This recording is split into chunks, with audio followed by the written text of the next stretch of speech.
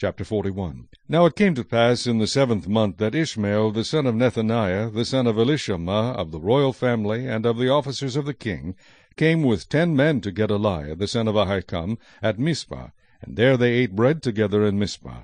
Then Ishmael the son of Nethaniah and the 10 men who were with him arose, and struck Gedaliah the son of Ahikam, the son of Shaphan, with the sword, and killed him whom the king of Babylon had made governor over the land.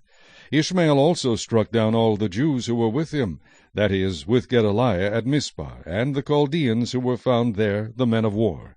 And it happened on the 2nd day after he had killed Gedaliah, when as yet no one knew it, that certain men came from Shechem, from Shiloh, and from Samaria, 80 men with their beards shaved, and their clothes torn, having cut themselves, with offerings and incense in their hand, to bring them to the house of the Lord.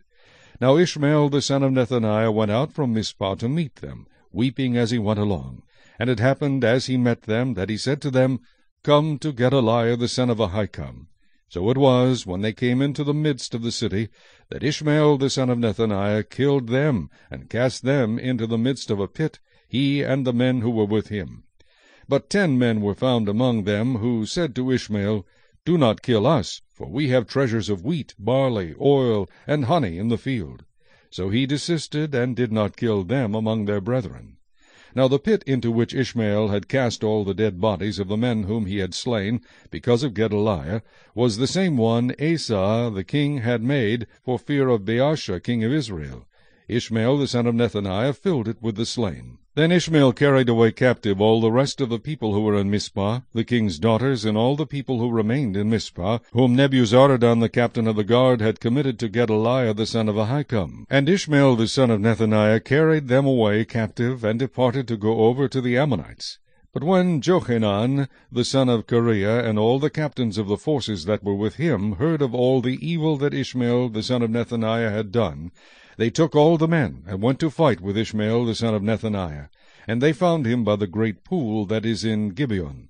So it was, when all the people who were with Ishmael saw Johanan the son of Kareah, and all the captains of the forces who were with him, that they were glad. Then all the people whom Ishmael had carried away captive from Mizpah turned around and came back, and went to Johanan the son of Kareah. But Ishmael the son of Nethaniah escaped from Johanan with 8 men, and went to the Ammonites.